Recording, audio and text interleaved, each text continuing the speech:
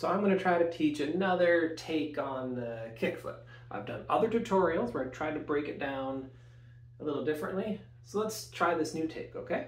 This one will be really good for a wooden fixed axle. I really like how it feels on that, but I'm using the Dock Pop Platypus, so this definitely works for any responsive yo-yo if you want to learn the kickflip. Okay, you know how to do the trapeze stall. That should be muscle memory by now. So what you're gonna do is land your trapeze stall. When it hits, lift and rotate, slide that finger just so slightly so you're in this position, all right?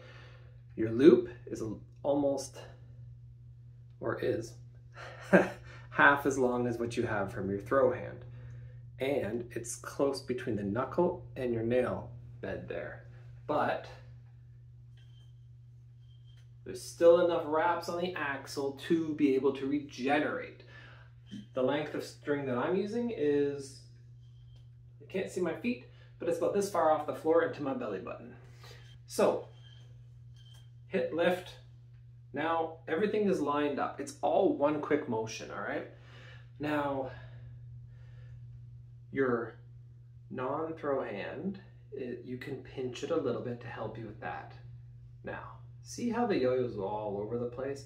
That's the next point. We need to work both hands kind of together.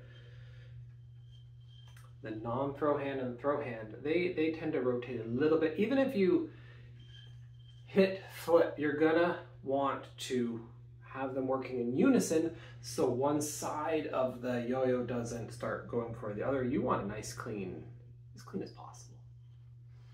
Rotation with the loop, ready to catch it. So putting it together,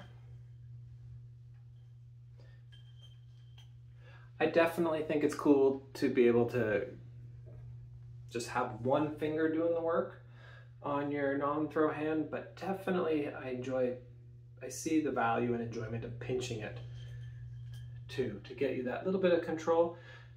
Just trust what your fingers want to do. Okay, and that is my new tutorial for the kickflip.